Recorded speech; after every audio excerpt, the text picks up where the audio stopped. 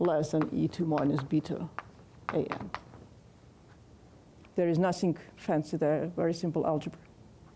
Is there 1 over k? Yeah, you can take 1 over k here, but you don't need it. Yeah, you can forget about that. So once again, where this inequality comes from, I divided cube into small ones. I have k minus 1 cubes like that, and 1 cube like this one. But I have also renormalized the measure, right? The measure in each cube here, it was multiplied by coefficient 1 over k. And then this, where these coefficients come from. But as I said, you don't need to think about that one.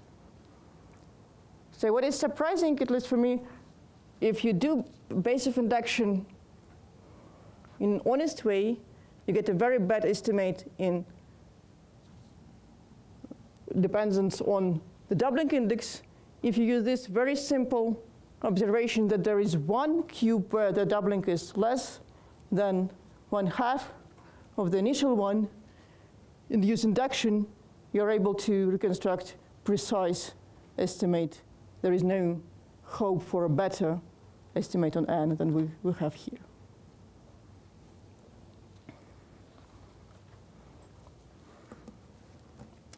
So this was the proof. It's outlined in the notes, and here it's even more simple than it was in the notes. And I can comment a little bit what goes next. So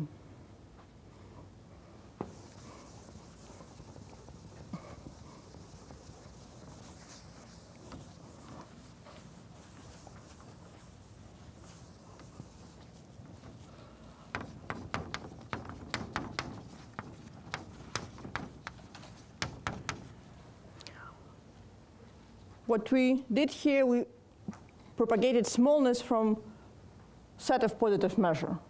Instead of open set in the ball, we have some wild set of positive measure. We know the measure, let us propagate the smallness of solution from this set. But really, the 0 sets are of codimension 1, dimension d minus 1. So if we have an estimate on the sets of larger dimension, if we know that our solution is small in some set that is not positive measure, but in a sense has dimension larger than d minus 1, we should be able to do a similar thing. And it is well known for real analytic functions.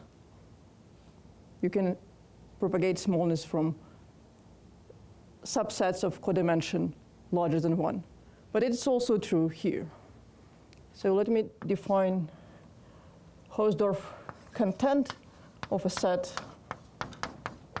It's almost Hausdorff measure, but it's a better thing.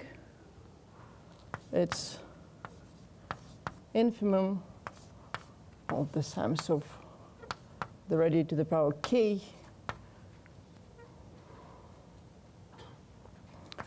if I take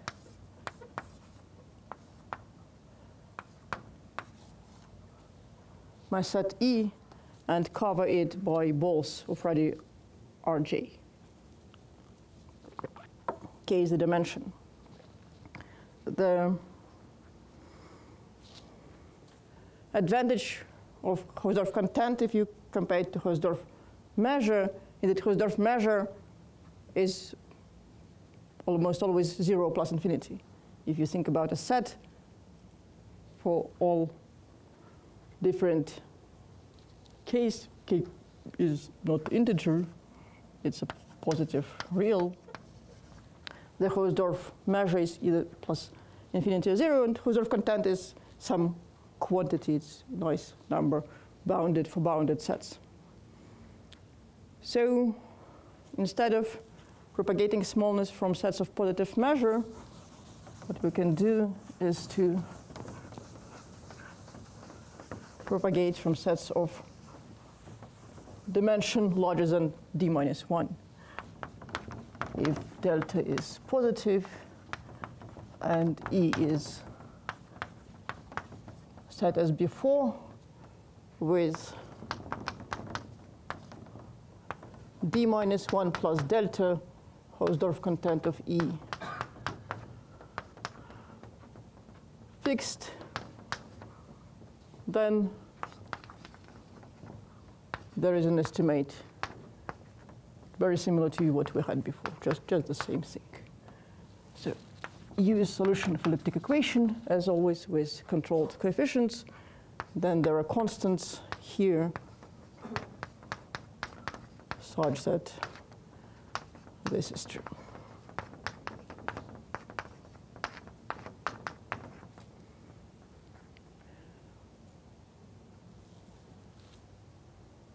Delta positive is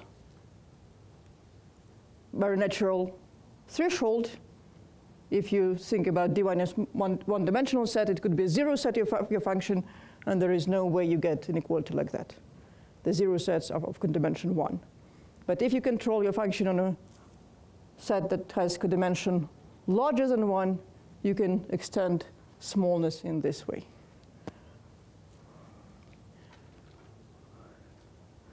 Here the proof is similar, but is based on a very nice lemma on distribution of doubling index.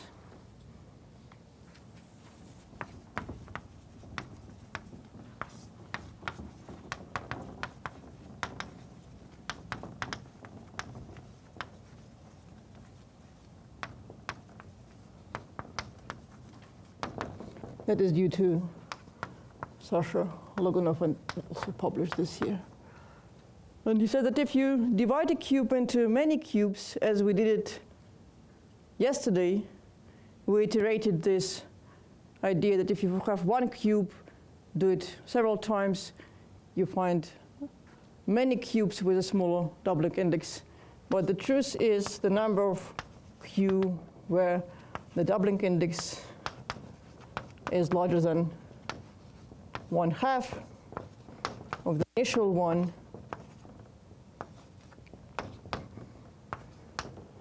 is like that. There is a constant c and a constant b naught, so that if you divide q into b to the power d small cubes, the number of cubes with large doubling index is bounded by d minus 1 minus c. We did it yesterday without this one. It is simple. The truth is you can do one dimension further.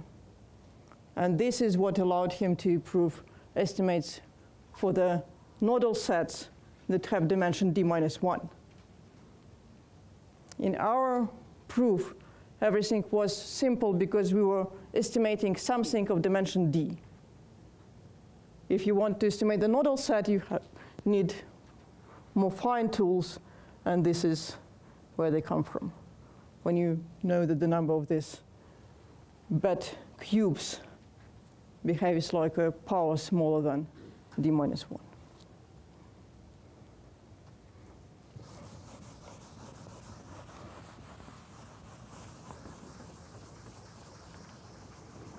There are two questions that I want to formulate in connection to this result. Let us forget about these small sets now and go back to positive measure.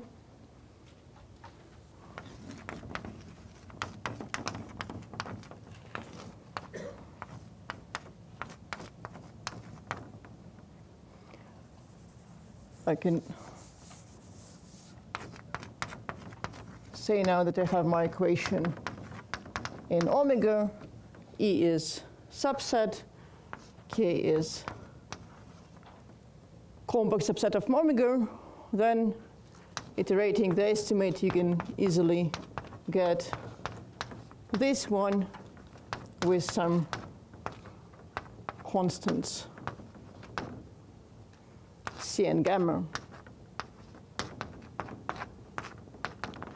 And the question that we don't know how to answer is, what is the dependence of these constants to the boundary, to do the following quantity. I want to think about the distance from E to the boundary of the domain.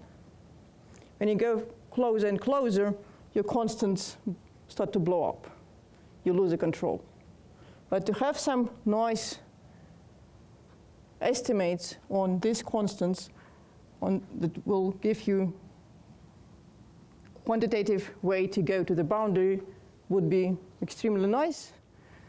And one of the reasons for that is a very old and well-known open problem.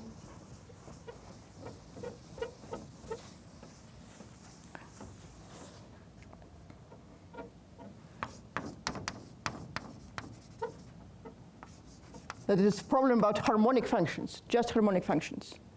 Assume that you have a harmonic function in the unit ball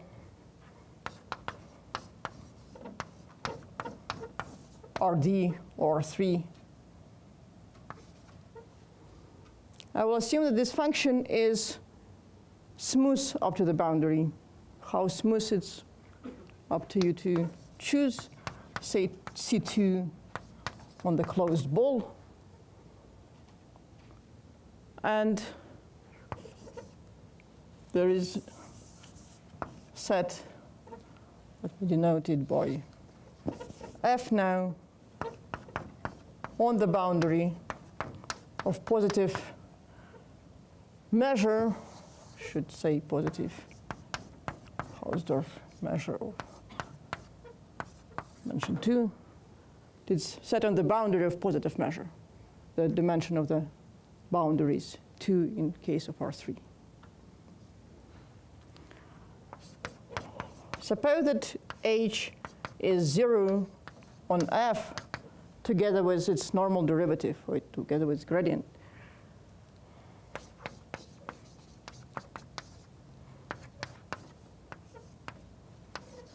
Doesn't imply that the function is 0. In dimension 2, we have complex analysis that helps a lot and tells you that this is the case without any smoothness assumptions. If you have harmonic function that vanishes on a positive part of unit circle with its derivative, then the function is 0. Here it's known that you need some assumption, some smoothness assumption. 1 plus alpha is not enough. But say C2, if you don't like C2, C infinity, a very smooth harmonic function up to the boundary, can you deduce that it's 0 if you know that it has 0 Cauchy data on a set of positive measure? If you have very good control on how our constants depend on the distance between the set and the boundary here in this inequality, there is hope to prove this one.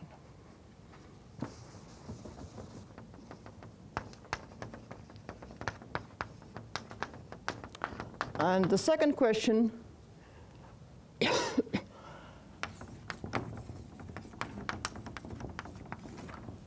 is, what about the gradients of solutions of elliptic PDEs?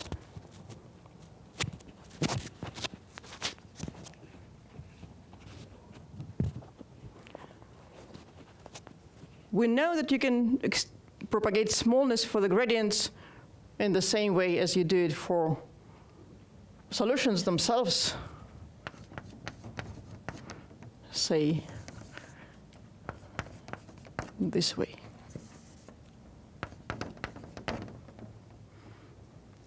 But this is simple. For the gradient, you would assume that the 0 set is of codimension d minus 2.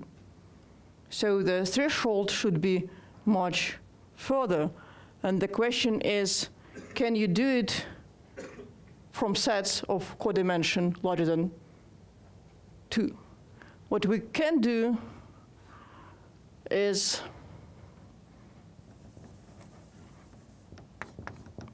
so the question is, if delta is positive, can you extend smallness from the gradients if you assume that the dimension is larger than 2, and we don't know the answer. What we know is that there are some situations of codimension larger than 1 when you can still do it. So the answer is yes for some delta that is some delta between 0 and 1. But we can't move this bound down to 0.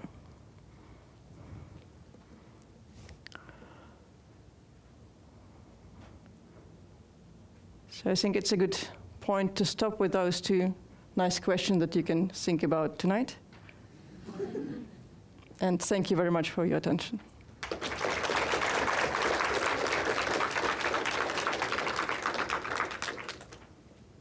Yes? So you said this one is known, but this one is not known. What we know that there is some delta. We can go a little bit below d minus 1.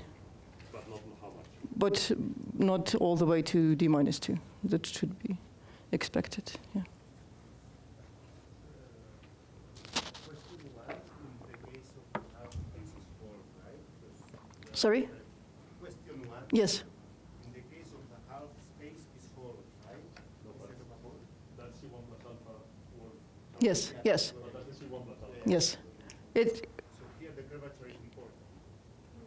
No, here the smoothness. It looks like smoothness is important. Probably you can produce a counterexample that is infinity. I don't know, but the feeling is that if there is some smoothness, there is a hope to get this one. Another question is if positive measure is the right characterization, or you can do a nice think about F and say that you find a nice capacity that corresponds to this property there.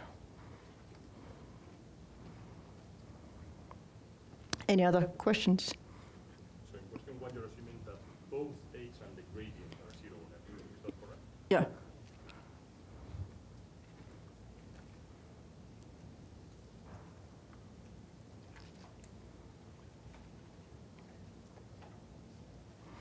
Yeah. Thank you once again. And, yeah.